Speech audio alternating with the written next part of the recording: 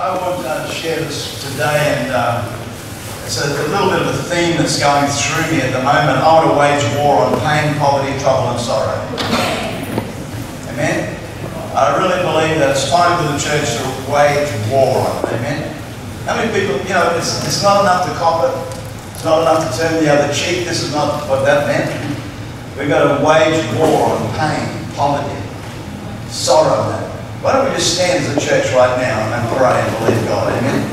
But why don't we just stand up and say, devil, you're a liar and a thief and a cheat, and we break your power in Jesus' name.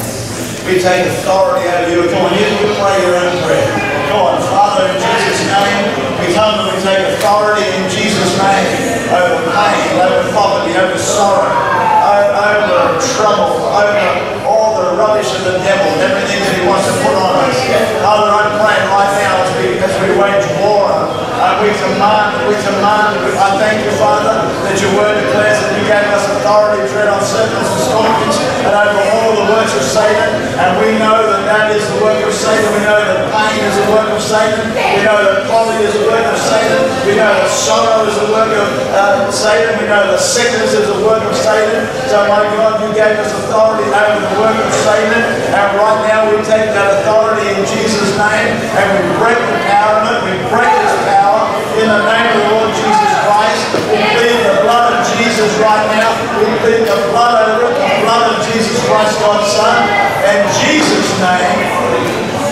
In Jesus' name. And everybody said, amen and amen. I believe we've got some things to do, and I believe that we're going to do them in Jesus' name. Amen. Breaking the power over pain, poverty, trouble, sorrow. There's a lot of sickness around. There's a lot of things that are happening, but we know that the devil never triumphs. The devil never wins. No matter how it looks, the devil doesn't win. Amen. We're singing a song today about 10,000 years and more. You know, friend, it's an amazing thing. But last week I was speaking about a man by the name of Jabez. And Jabez changed his destiny by calling on the name of the Lord. And I believe it's time for the church not just to really call on the name of the Lord, to really get a hold of something in the realm of the Spirit and cry out to God and believe for God to somehow or other manifest Himself in an amazing way. Now this story is found in 1 Chronicles 4 and verse 9. And it says, now Jabez was more honourable than his brothers, and his mother called his name Jabez, because I bore him in pain. I bore him in pain. Jabez called on the God of Israel. What did he do? He called on the God of Israel. He didn't tolerate, he didn't allow his life, he didn't want to cause pain, he didn't want to cause trouble, he didn't want to cause strife. He said, God, I want a change in my life. I don't know about you, but I'm glad that God comes to change us. Amen? Changes us from glory to glory. He comes to do a work in our lives. And Jabez cried out to God and he said, God, I want you to do some things in my life. I don't want to be a pain. I don't want to be a problem. I don't want to be a discourager. I don't want to cause all this stuff. I want to do something different. And it says he called upon the name of the Lord, saying, oh, that you might bless me indeed. It's okay to ask God to bless you. You know that? It's okay to say, God, would you bless me today? God, would you bless my life today? Would you bless my coming in? Would you bless my going out? Because how many people know that that's what He wants to do? He wants to bless you. He wants to do whatever He can. Oh, that you would bless me indeed and enlarge my territory.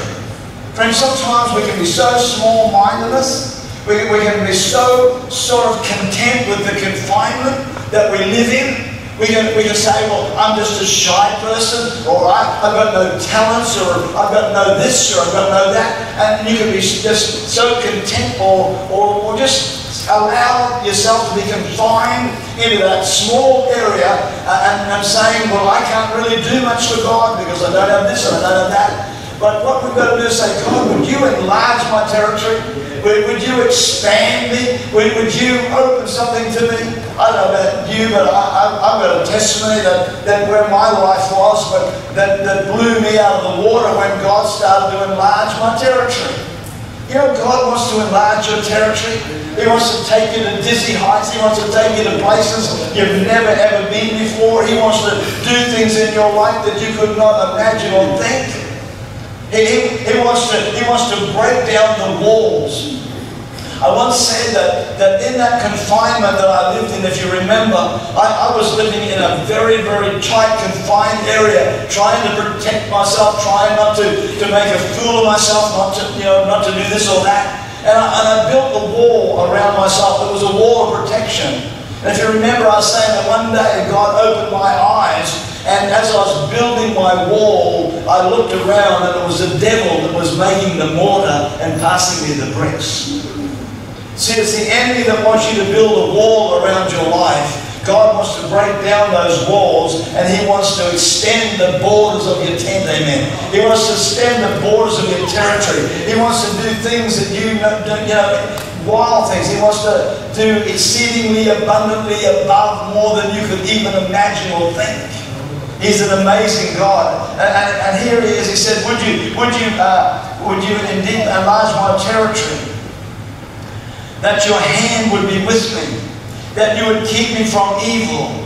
That I may not cause pain. So God granted him what he requested. Friend, there's a scripture in the Bible that says you have not because you ask not. And I want to tell you, it's a time to start to cry out to God, to start to call upon His name.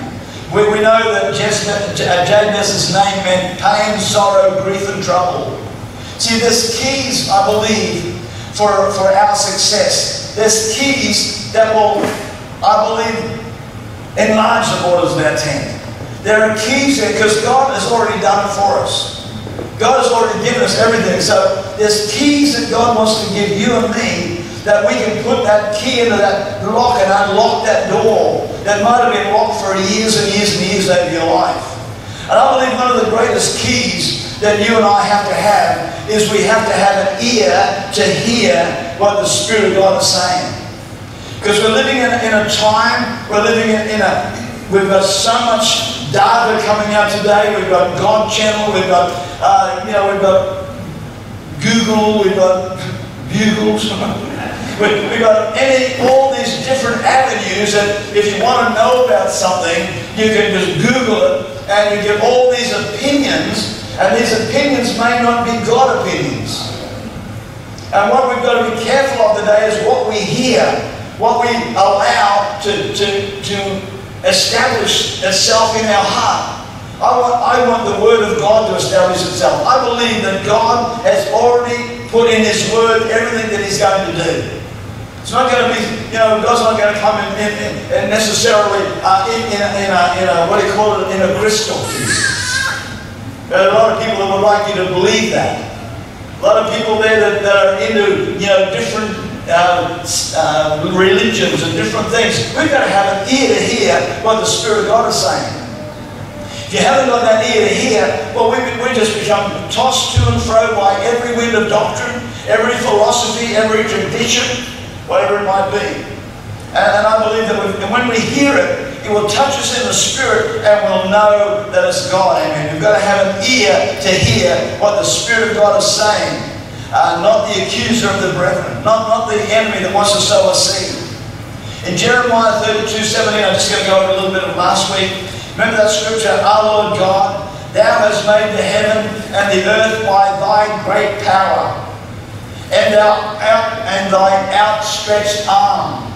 And there's nothing too hard or too difficult for you. What we've got to, I believe that we've got to come back to some basics. We've got to realize that God is God and that He is the creator of the heaven and earth. That God spoke the worlds into existence. He made the worlds out of nothing. He fashioned them. We've got to establish foundations in our life. Our Lord God, Thou hast made the heaven and the earth by Thy great power and Thy outstretched arm. And there's nothing too hard for you. I want to say, friend, there is nothing too hard for God. God can do whatever He wants. He can do anything, amen. That He made the worlds out of nothing. He can make a champion out of a failure. He can make a preacher out of a drunk. He can take a prostitute and make her into like a chaste virgin. He can take a life and fashion it and shape it and form it and make it into something beautiful, amen. All I had to offer Him was brokenness and strife, but somehow He made something beautiful out of my life. It's what we've got to understand, that your life and your problem and your difficulty, whatever it might be, is not too hard for God. Once we establish that in our lives, we start looking for the answer and not an excuse. Not a loser's limp, not a circumstance or a situation that will cause problems. Another scripture that I used, it was, call unto me and I will answer you and show thee great and mighty things which thou knowest not. See, I believe it's a time to start calling out, crying out to God. We can passively sit by and say, oh God, all this is happening and there's problems over there in the Middle East and things like that. But I want to tell you, nothing's going to happen until somebody starts crying out to God. Until somebody starts calling out to God. Starts saying, God, you will answer us. Call unto me and I will answer you. And listen to this. And show thee great and mighty things which thou knowest not. Things that you don't know at the moment. There's things that you don't know about your life. There's things that we don't know that God's about to do. But God says, if you start crying out to me, I'm going to reveal them to you. I'm going to show you things that you do not know. I was just thinking about the other night of the prayer meeting. We were praying these two scriptures. We're crying out to God. We're saying, God, come on. We're calling upon you. We're asking you to show us great and mighty things. And I was reminded of 120 men and women in an upper room that were crying out to their God. That they didn't know what was going to happen, but He said, call unto me and I will answer you and show you great and mighty things which thou knowest not. And all of a sudden, while they're praying and while they're singing their songs, all of a sudden there was a sound of a mighty rushing wind that came from heaven. They weren't expecting that. But God said, I'm going to show you something that you've never ever seen before. I'm going to start doing things that you've never seen me do before, but I'm going to do them anyhow, and it's going to be according to my word. It's going to be according to my word, amen. Don't go look at the supernatural signs and wonders, and I believe that one of the great dangers in this life today is that we can just be looking for supernatural signs and things like that. That, I believe that if we're open to God, God will just reveal it. We want God, amen. I want God, amen. How many people want God? Don't give say, God, I want you. I want you. And here they were, there's 120 people in an upper room, and all of a sudden the place, I don't know, but if there's winds and that, I can imagine that there was thundering and lightnings and there was flashes and stuff going on all over the place, you know what I mean? They would have been, they would have been bewildered. They would have been so taken up by it says that this wind filled the whole place where they were sitting. Can you imagine this? This wind blowing in there, and all of a sudden there's tongues of fire on their heads. And they're seeing things that I've never seen that before. And now all of a sudden they start to speak, and they're speaking in a different language. And there's people all around that are listening and watching and carrying on, and they're seeing all this going on. And people all of a sudden can hear these people glorifying God in their language. But the interesting thing was, most of the disciples didn't know what they were saying, but the people that could hear and understand what they were saying. I want to show you great and mighty things which thou knowest not. It's an amazing thing as you read that scripture. It says that people were amazed, people were perplexed, some mocked and some this and some that. Because why? Because they were experiencing something that they'd never seen before. They were experiencing a phenomena that had never happened before. But a man of God stood up and said, I want you to know it's not what you think, but this is that. There's something about this is that. This is that, spoken by the prophet Joel. In the last days, God said, I'm going to pour out my spirit. Friend, I want to tell you, that is going to happen to this church. It's going to happen to the churches around, amen. There's going to be an outpouring of God. It's going to touch the churches. It's going to cause a great phenomenon. We know there that at this particular time, there are literally thousands of people ushered into the kingdom as a result of that, amen. This wind came from heaven, a fire sat on them. Something that they'd never learned. They started speaking a language that they'd never learned. An amazing thing started to happen. I don't think they experienced anything like that before. In Mark chapter 10:46, it talks about a blind man who was sitting by the roadside begging. Amazing story, this one. He started to call out on the name of the Lord. The Bible, as you read it in Mark 10:46, it says that Jesus was leaving Jericho and there was a great crowd gathered were going with him. A great crowd. Can you imagine what a great crowd would sound like? Would there be do you think there'd be a lot of noise? Or do you think they'd just walk around? Now there would have been noise, there would have been shouting, there would have been jumping, there would have been this and there would have been that. But in the midst of all this, there was a man who had been blind from his birth, most probably. Here he is sitting on the roadside in his beggar's outfit. And he spoke to somebody and said, "What's going on? I can hear all the noise, I can hear the crowd. What is going on?" And they said, "It's Jesus of Nazareth. He's passing by." And immediately this man began to cry out. He began to call on the name of the Lord. Friend, I want to tell you, when Jesus is around, start calling on the name of the Lord, amen. When Jesus is around, start crying out. And you know what he said? He said, "I'll never ever leave you nor forsake you." So it doesn't matter how you feel, what's going on, he's there. And you can start crying out to God, amen. Jesus, they started yelling out, "Jesus, Son of David.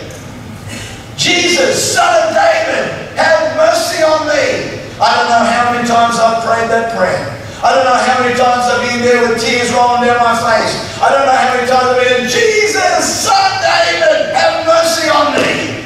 You ever been there when you got to cry out like that? We've all, Robinson Crusoe, we've all been there. We've all been there, amen. But Jesus is there listening. And you know what happened there is that the crowd that was mostly making more noise than anything else stopped him, said, "Be quiet." And I was amazed, and I was thinking, why would anybody bother? Because there would have been lots of people shouting. There would have been lots of people yelling. There would have been even the lynch mob. There would have been the ones there that didn't agree with what was going on. There would have been the mockers. There would have been the complainers. There would have been so much noise. But you see, everybody that was there knew that this Jesus, his mother and father were Mary and Joseph. But this man knew something different, amen. He knew that this was not Mary and Joseph's son. This was the Son of God.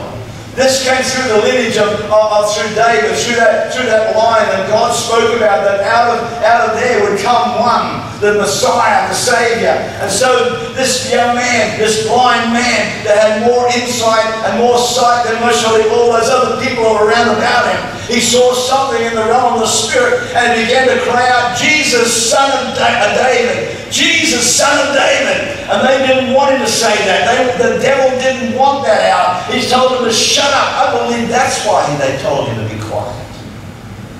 Not because he was making a noise. Don't talk about this Son of David. We don't want anybody to know that's who he is. We just want everybody to think he's a prophet. We just want everybody to think he's a good guy. No, this is the Son of God. I want to tell you, friends, today, Jesus is not just your prophet. He's just not your healer. He's just not your deliverer. He is the Son of God. Hallelujah. He's a child of the Most High God, and that's why we worship him, and that's why we honor him, and that's why we respect him. You respect God today? You respect the Son of God? Just give him your life, give him your worship, give him your praise, give him your best, amen. Jesus was passing by, and they started telling him to be quiet, but what he did was he started just calling out at them all. I want to tell you, friends, it's not a time to be quiet. It's not a time to listen to the bleating of the sheep or what society is saying or what religious circles are saying. You've just got to come into church now and have nice social meetings. No, friends, I want to tell you, there's a time of war. We declare war on pain. We declare war on poverty. We declare war on sickness. We declare war on faith. failure. We declare war on the feet in Jesus' name, amen. I'm not going to do that just sitting in the bathtub having a 20 seconds print on it. Or between commercial breaks.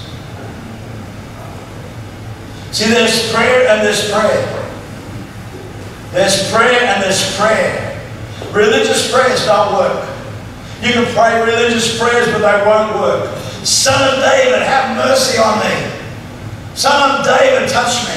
Call unto me and I'll answer you and show you great and mighty things which thou knowest not. As this man is crying out to Jesus, crying out, have mercy on me, all of a sudden Jesus stops and he says to the crowd, where is he? He says, over there. He said, come and get him.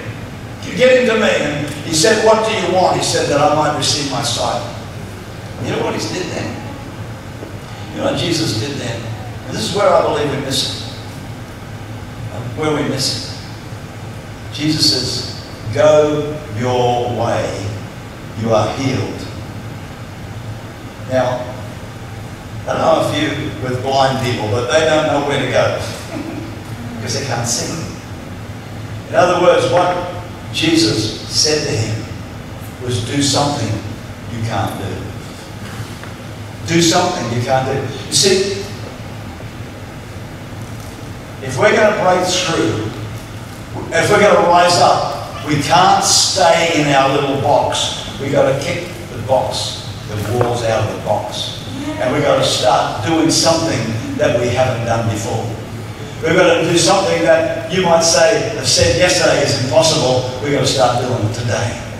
It was something that you couldn't do yesterday, start doing it. That's why so many healing evangelists, when they pray for you, immediately they say, will you check yourself out? Will you move that body? Will you do something? Do something that you've never done before. Move that limb that you haven't moved. Move that leg that you haven't moved. If you don't do that, you just go home and say nothing's changed.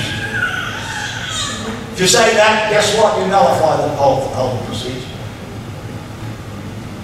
You've got to do something that you've never done before. He said, go your way. Go your way. Your faith has made you well. Go your way. How many times in the Bible do we see these stories? I believe that, you know, with God all things are possible. You have made the heavens and the earth by thy great power and outstretched arm, and there is nothing too hard for you. If I can indelibly print that inside of me, if I can indelibly print that inside of me, and I can say, God, you're going to have a move of your spirit on planet Earth, or hell will have to freeze over. You'll have it because you said you're going to have it. You said you're going to pour out your spirit. You said you're going to do this. You said you're going to do that. You're going to raise up a great army. You're going to raise up an exceeding great army. I believe that God is going to have a church, a powerful church. A church without spot or wrinkle. You know what it says in Hebrews 13 verse 8? It says, Jesus Christ the same yesterday, today and forever. You believe that?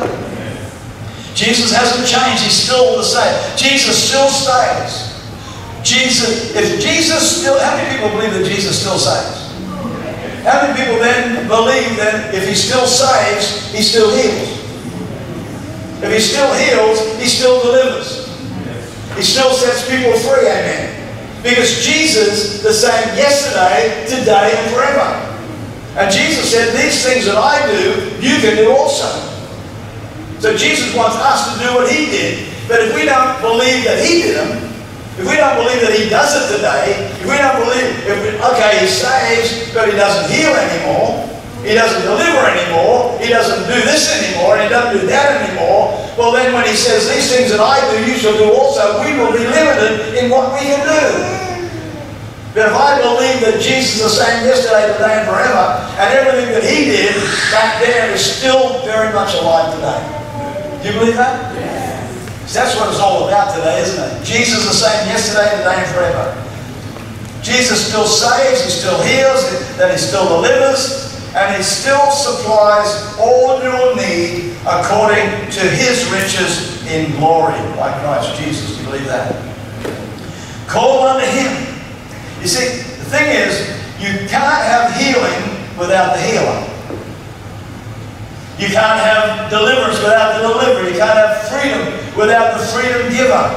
I'm talking today about keys that will help us unlock the door. You've got to have an ear to hear what the Spirit of God's saying. Not what Neil's saying, not what somebody else is saying, not what Creflo Dollar's saying, God bless him. Not what Brian Houston's saying, it's what the Spirit of God's saying. Is that okay? What did Brian Houston say this morning? About faith is sandwiched between love and grace. That's worthwhile writing down. Faith is sandwiched between love and grace. It sounds like you've been listening to my messages. He's always listened to my messages. You know, Psalm 105 verse 6 says, let everything that hath breath praise the Lord. Why don't you throw your hands in the air and praise God for a minute? Come on. Come on. Hey, hallelujah. Hey, praise you, Jesus. Praise you, Lord. Amen. Let everything that hath breath praise you, Jesus. Praise you, praise you, praise you, praise you. See, you know, there was, I don't know how to say this, but I was in and out of this thing, pulling stuff in and out of my car. Boxes and goodness knows what else. And I was just in here, the Catholics had been in here before us, and then we got wiped out by the scepter thing. The lady came around the corner, she had this great big thing, and then we wiped it out. Got to miss the Waterloo by the cross. Whatever it was. But I was just walking out there, and all of a sudden, I just wanted to put my hands in the air. Just wanted to praise God, you know what I mean? It's crazy, okay, I know I'm crazy. I don't know why I even told you that, now you know I'm crazy. Before you thought I was. Let everything that hath breath praise the Lord. See, doubt and unbelief stops God's word from being fulfilled. Jesus rebuked the fig tree. Remember that story? He was looking for a fig, and he wanted a fig, or wanted something to eat. He went over to the fig tree, and there was no figs on it. And Jesus cursed him. He said, no man will ever eat from you again. I don't know, I guess Thomas would have been there. He would have looked at it and said, it's the same to me. That one didn't work.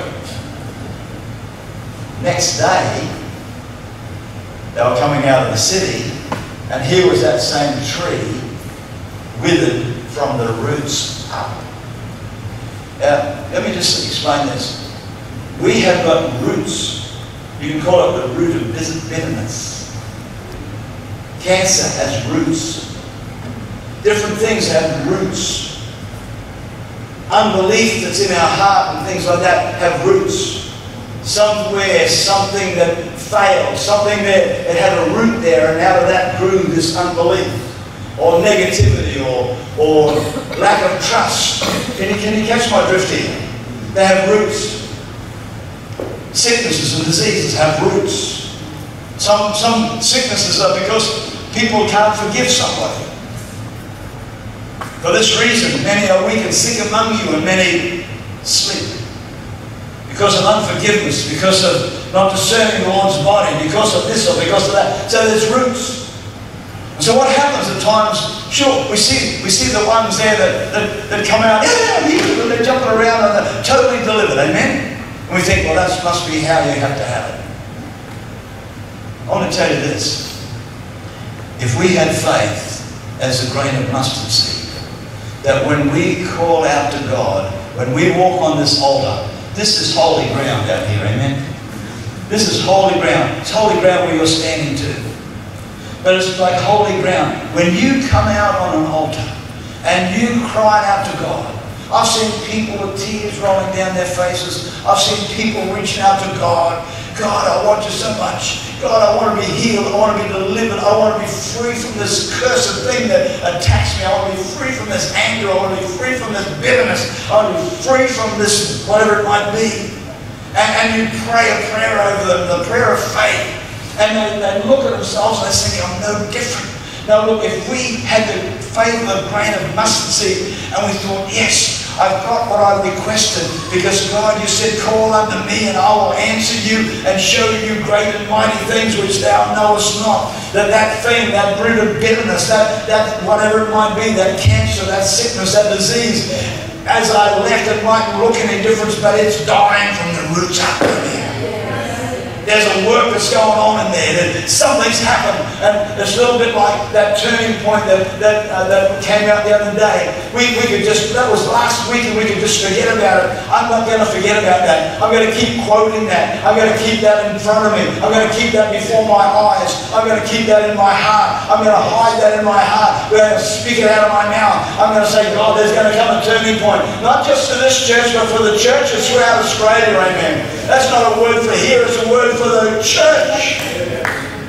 We're only one little bit of the church. That thing started to die from the roots up. When they went past the next day, they saw the tree withered, dead. That's how you've got to see things, amen. That thing inside, that bitterness, whatever it is that's holding us back, whatever it is that's stopping us, whatever it is, when we curse it, it's cursed. When we speak, when we lift it to Jesus, it's dealt with, amen. It's done, it's finished, it's over. You believe that today? I believe that with every fibre of my being. I believe that's what it's all about. Rebuke the fig tree. Might have said nothing happened, but something did happen. It withered from the roots up. You know what Jesus said there in that whole thing? When they saw it, and they looked at it and they said, isn't that the tree? Isn't that the tree? You'll find that in Mark 11:20, and just for time's sake. He said, isn't that the tree that you cursed? He said, yes. And then he said, Jesus said to them, have faith in God. Have faith in God. Friends, this is the key. Have faith in God. Have an ear to hear. Careful what you're listening to. Speak it out. Call on the name of the Lord. Call unto God, and He will answer you. See, God's ways are not our ways. Jesus spoke, and immediately the roots began to wither. You can't see it, but by faith, Jesus knew what was happening. I believe that a lot of miracles are aborted through doubt and unbelief. A lot of miracles are aborted because we don't see it happening right now. Talking about keys to victory. Jesus told that young man, the paraplegic that they brought. They brought him on a bed. It's in Matthew chapter 9, 1 through 7. They brought this young man. He couldn't walk, obviously. And Jesus spoke. When He spoke, He said, oh, your sins are forgiven you. People all got cranky because they said, who's got the right to do this and who's got the right to do that? He said, I just want you to know I've got the power over sin and sickness. So is it easy to say this? Is it easy to say that? But then, you've got to get this picture. Because this is a key for your success too. Here's a man that could not walk. But Jesus said to him, pick up your bed and walk. He's telling him to do something that he's never done before. Friend, if you want to break out of the whatever stronghold, you've got to start doing something that you've never done before. Can you catch it? Is this okay? Am I just talking to myself in this front chair? You've got to start doing something you've never done before. And that's what Jesus said. Here He said, pick up your bed and walk. Hey, don't you know who I am? I'm the guy that can't walk. Didn't you see me coming in? I saw you coming in, but I also saw you in the Spirit going out. I saw you coming in, but I also see you going out. Free. You want to be free, or do you want to go out the way you came in? See, we've got to respond. We've got to respond. We've got to do what Jesus said to do. We've got to do what Jesus said to do. Father, I'm asking you right now that you'd go way beyond what I've ever said here. Lord, you would open our ears to what the Spirit of God is saying. You'd open our eyes to the realm of the Spirit that's more real than anything else. You'd help us to understand, Lord, that we've got to break some strongholds around our own life. Lord, we're coming against death and failure and defeat and sickness and disease. We're waging war on that. But Lord, usually the enemy has laid a foundation in our life that's got to be broken up. And I'm asking you right now, in Jesus' name, that you would break the strongholds in our lives. Set us free, Jesus, to do whatever you want us to do. In Jesus' name, amen.